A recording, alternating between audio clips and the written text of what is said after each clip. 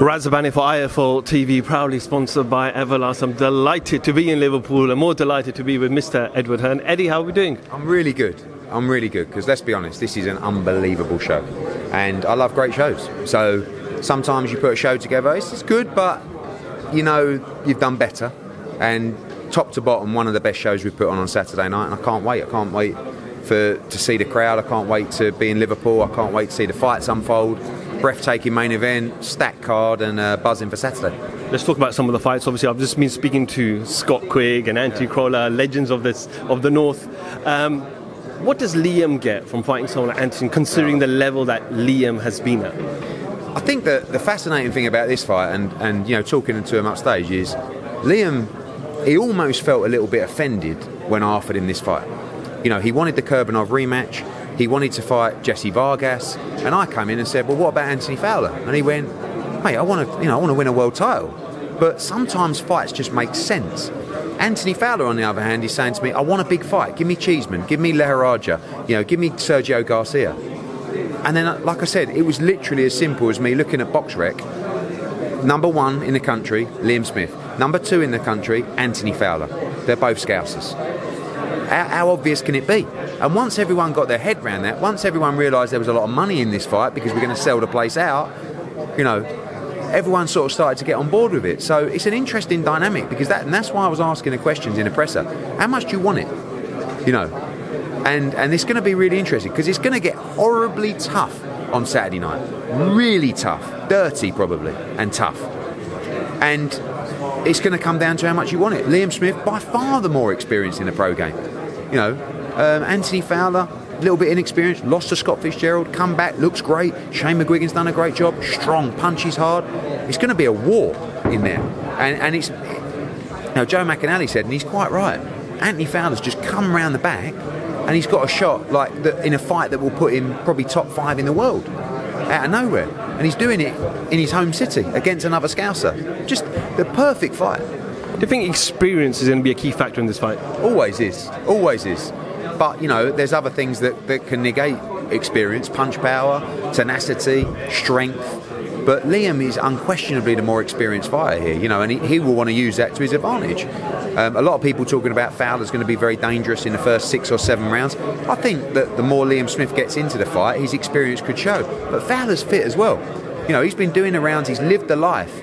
I think a lot will come down to how they handle the pressure. I think for Liam, he boxed Canelo in front of 60,000. He's experienced a lot in his career. For Fowler, that's why I asked him the question in the presser, this is a little bit like the first time, the Fitz fight was a bit wild, but this is another level. This is 10,000 sellout. Could have sold it out 3 times. Everyone's talking about this fight, whether you're in the UK or whether you're in Liverpool, of course. So much to play for in that respect, and it's going to be fascinating. I can't wait for that first bell to go because how this fight's going to play out, and it's going to be thrilling. Stat card, obviously, Cheeseman and Williamson. I spoke to Williamson now, and he's so confident, so up for it, so game. But Cheeseman, like you said, 26 years old, but it looks like he's been around forever. Well, he has. I mean, it's his 26th fight. He's 26 years old. This is his 7th consecutive 12-round championship fight. He's boxed for the European title. He's boxed away for the British title. He's boxed internationally. He's come through wars. He's experienced everything, and I think Ted is a good example to fighters that sometimes it don't have to be perfect. Yeah, the destination, and I don't think he's at his final destination, but the journey, can go so many different ways. It's like when you type it into Waze or Google Maps, they'll give you 3 or 4 different options. Right? Option number 1 is the smooth one. Might take you a little bit longer, but there's not going to be any traffic, no hazards, no bumps. You can have an easy ride to get to your final destination. And option B is going over the dirt tracks, right? And actually fucking your chassis up on the way, but battling through and getting there quicker than you would otherwise. So there's different routes to the destination. I quite like that, by the way. I thought that was really good. And that's what Ted's done. Ted's jumped in early. He's been out of his depth. He was only young when he was having some of those fights. Sergio Garcia, what was he, 22, 23? This is a fascinating fight because Troy Williamson, very strong, very rugged, punches very hard. But then we go back to what we said before, experience. The championship experience lies with Ted Cheeseman in this fight. He has been looking unbelievable in the gym, like a machine. He's so confident because of those experiences he's had. And going back to my Waze and Google Maps analogy, when you get in those fights after you've taken those different routes, the ones that are tougher to beat are the ones that went down the dirt track, right? Not the ones that just cruised there and didn't really. So for Troy, he's never had to really go to the well. Fair play to him, because he's stopped people, he's looked good doing it. We find out about Troy Williamson. We know about Ted Cheeseman. We find out about Troy Williamson. But can you see that being anything but a cracking fight? And I believe Ted Cheeseman will remain British champion on Saturday. Ladies World Title, Shannon Courtney and Jamie Mitchell. Jamie didn't have too much to say. The Americans normally do this sometimes. Yeah, I wanted to tell her story because it's quite inspiring. I mean, she was left by her parents in a foster home as a kid. Unbelievably ended up, and you'll have to check this story with her. This is what I was told by our media department, so I'm passing the buck. Ended up meeting a girl in the foster home, which actually turned out to be her sister, which she didn't know, and had it real super tough. Inexperienced as a pro, but a really good amateur. And if you watch her, great fundamentals, like very talented boxer. This is a really tough fight for Shannon Courtney. Shannon's tough, and she's gained experience, great win against Bridges, but she can get a little bit rugged at times. And I'll tell you, I mean, Jamie Mitchell scared me. You know, she ain't here to muck around. She's here to try and change her life and become world champion. And good luck to her as well. You know, we love Shannon, and I believe she's going to defend her belts successfully on Saturday. But I really expect a tough fight against Jamie Mitchell, a well-schooled American with a good team, and Brian Cohen and those guys back in town. They're going for it, and they're trying to cause a shock on Saturday. When I go through the rest of the card, I'll put the mic in front of you. But obviously, Solomon, Rihanna Dixon, you've got Natasha Jonas, from top to bottom stacked. Yeah, absolutely. I mean, you look at the first TV, we've got so many great fights that some of them are going to have to go on the stream. And two of those that stand out on the stream stream globally, is Luke Willis against Ryland Charlton. Brilliant fight, eliminator for the domestic lightweight title. And Kamil Sokolowski against Solomon Dakers. Really good heavyweight fight as well. Then you go into the main broadcast and you've got JJ Metcalf against Kieran Conway. Brilliant fight. I mean, JJ was just in a fight of the year contender with Ted Cheeseman. Kieran Conway coming off a defeat in Texas against Suleiman Sissoko, but came in late, had a huge amount of experience. JJ Metcalf fighting in front of 10,000 Scousers. It's going to be a wild atmosphere, and that's a brilliant fight as well. And of course, the professional debut of Peter McGrail as well, who one of the best amateurs Liverpool's ever produced. Okay, well, we look forward to the show on Saturday night, Eddie. There's so much more else to go over. Where should we start? Let's start off with the announcement by the WBC first. That Dillian Whyte, winner of Dillian Whyte and Otto Wallin, will become the mandatory for Deontay Wilder and Fury, the winner of that fight. Bit of confusion because he did a couple of interviews and a lot of different tweets have been floating around. Then he's come out and said that the winner will get 30 days to pursue the Usyk fight for the undisputed. After 30 days, if it's not established, then they have to fight against the winner of Otto Wallin and Whyte. Is that correct, and what is your understanding? I mean, we haven't had any official paperwork on it, but I've seen some stuff and interviews and stuff like that. I think your interpretation sounds about right. Ultimately, Dillian Whyte will be mandatory for the winner of Wilder against Fury. That's what he deserves. I think that Dillian Whyte's team will need to push on that and make sure that the wording is correct, and he's not going to roll over and accept something that's not fair. But if he gets a shot at the winner of Fury and Wilder, fantastic news. We know that AJ has a rematch clause. We expect that fight to take place in March.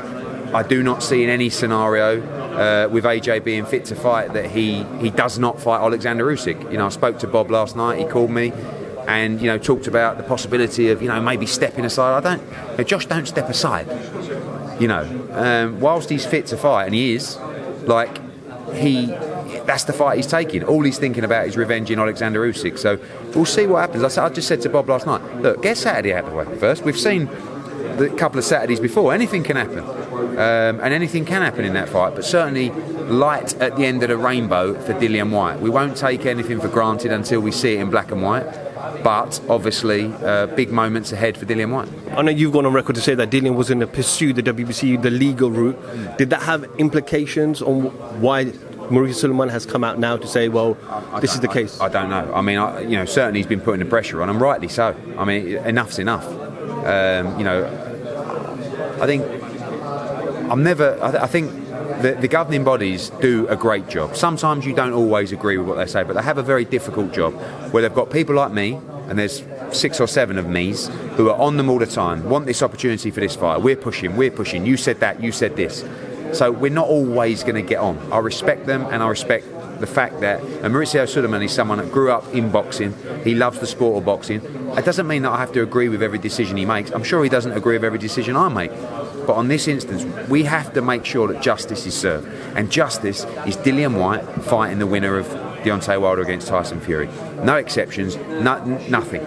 Let's get that fight made. And it's not like, am I missing something here? It's not like it ain't a great fight. It's not like it won't sell out any arena around the world. It's not like it won't do 1 million pay-per-view buys. It's a massive fight. Yes, we know Deontay Wilder, Tyson Fury. You're going to have your hands full, mate, with Dillian Whyte. But that's all right. So hopefully Tyson Fury wins on Saturday, and then finally Dillian Whyte gets his shot. Ed, I know, I'll come back to Whyte in a second, but Josh has always talked about the road to undisputed. Now, we all talked about if Fury-Joshua did fight the first time round, the second time round, the belts probably have to get vacated for the rematch to take place. Did any conversations take place with Anthony Joshua to say, look, this is what Bob's offering, let the winner of Fury-Wilder fight Usyk, and you're guaranteed a shot for the undisputed title? I mean, firstly, all we have at the moment is words. Secondly, I mentioned Bob Arum's comments to Anthony Joshua, and before I even ended the sentence, I just got absolutely no way. No way. He doesn't, he wants to be undisputed, but he wants to put the wrong right. He wants to fight Alexander Usyk right now and beat him. That's the only thing in his mind. So, yeah, look, I just said to Bob, look, have your fight, but I'm just telling you at the moment, absolutely no way. No way. Josh wants to fight Usyk, and Josh wants to beat Usyk, and then he'll fight for the undisputed. In his head, he wants to put that right. So let's anything can happen. Let's get these fights out of the way. Big fight, Tyson against Wilder. Big fight, Whyte against Wilding.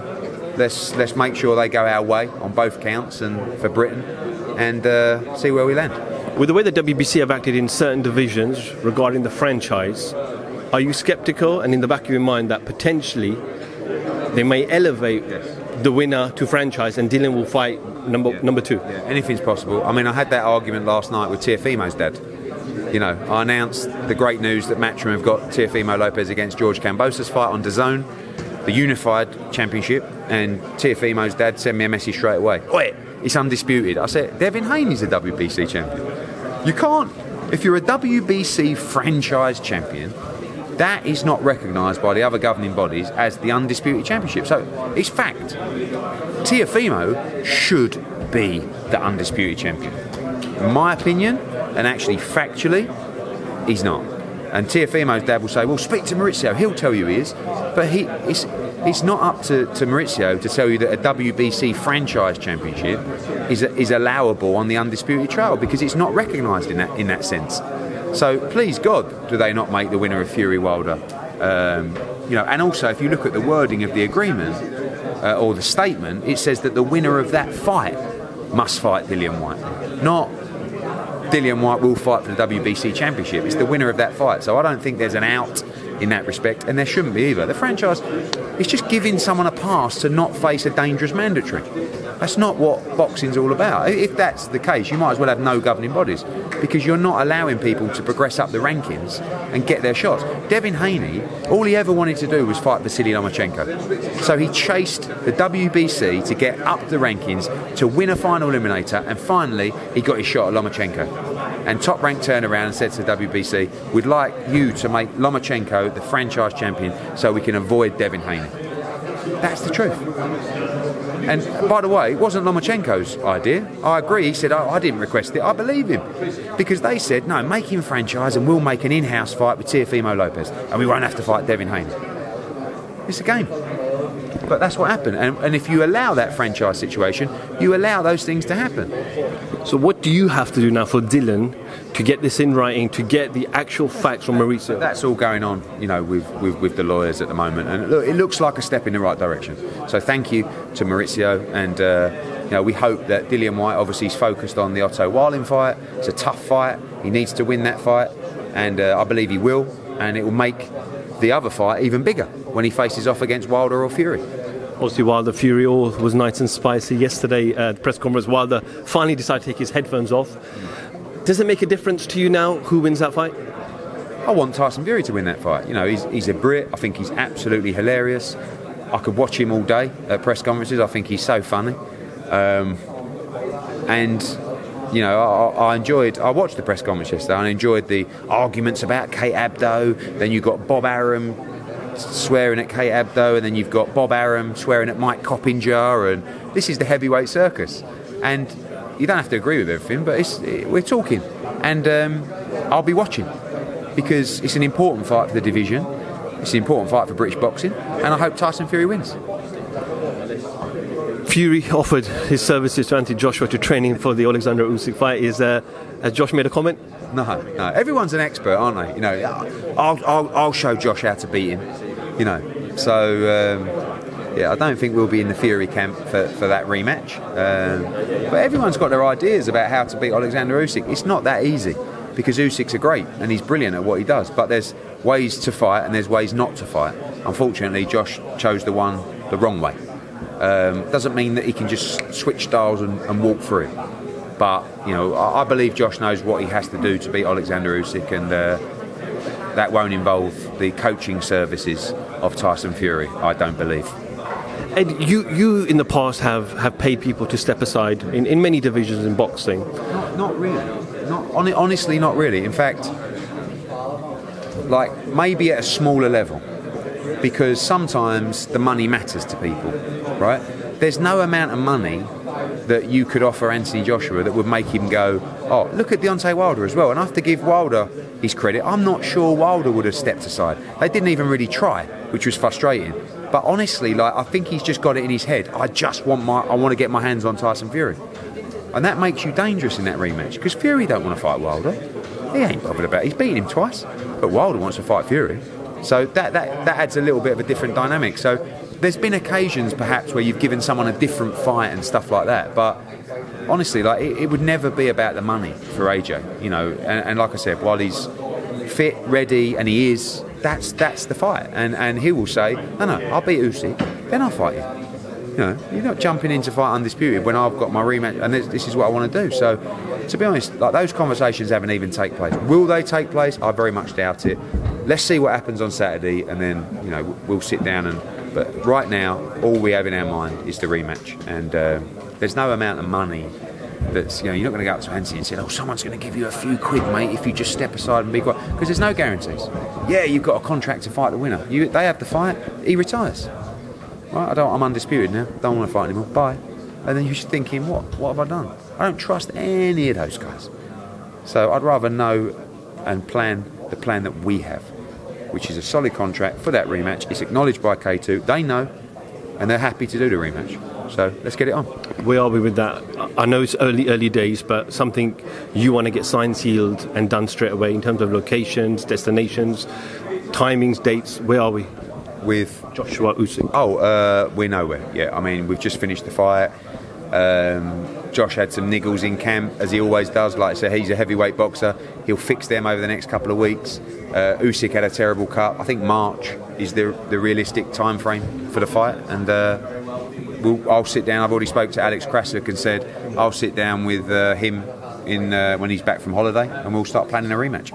Ed, have you ever gone on like Instagram Live, sitting down and have a woman massage your face and talk about people? I don't know, I'm referring to the Oscar De La Hoya video where he referred to you as Thomas Hands. Yeah. Thomas Hands. He's a bizarre cat, you know. I mean, in our big show coming up on November 19th, our World Championship triple header, we've got 3 World Championship fights there at the top that are all against Golden Boy guys. All right? The problem with boxing is that, honestly, he wouldn't want the reverse of that, because he wouldn't want to give my fighters or Matchroom an opportunity. Right? It's the weirdest sport in the world and the weirdest business in the world. Luckily, we want to make good fights, and you know, Quigley gets a shot. I like Jason Quigley, so I gave him the opportunity.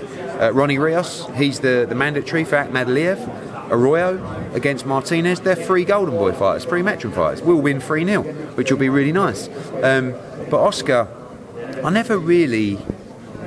he never gets me to bite, you know. I don't know what it is, because I respect, like, he was one of my favourite fighters.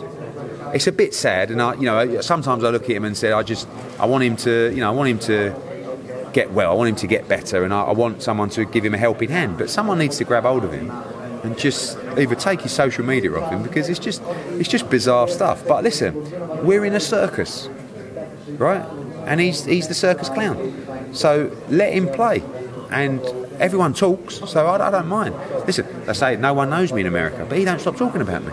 He's supposed to be this massive star in America, so if he wants to keep talking about me in America, keep going, mate, because I need to raise my profile and Matchroom's profile in America. So I respect him wholly. I like the Golden Boy guys. Robert Diaz is he's a friend of mine.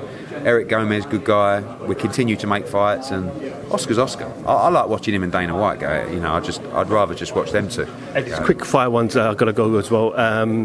You mentioned Lopez and Kambosos. Yes. What a mess with Triller. They're going to lose their deposit as well, but you're glad it's on the zone. Oh, I mean, when the purse bid came around for that fight, we went for it. What we thought we went for it financially, and we saw this bid coming from Triller, and none of it made sense.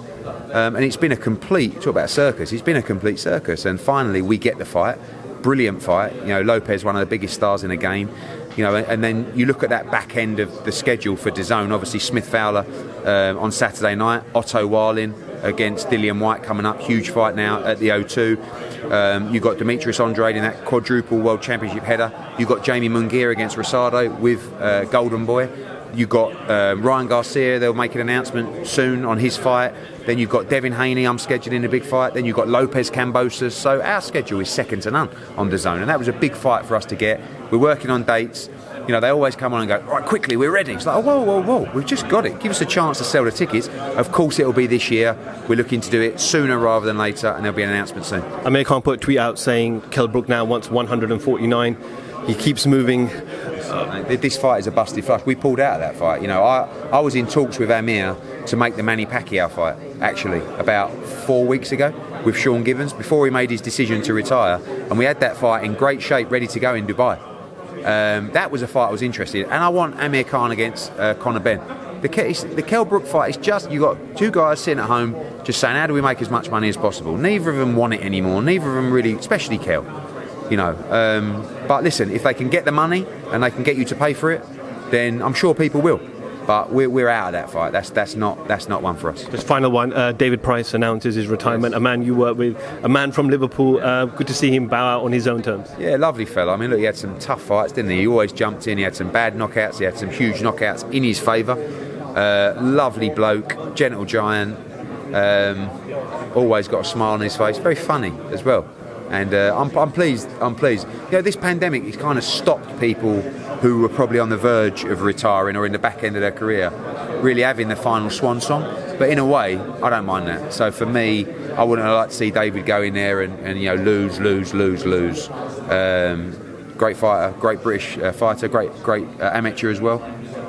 And wish him all the best. Hopefully he'll be here Saturday. Roll on Saturday. Eddie Hearn, IFL TV. Thank you very much. Thank you.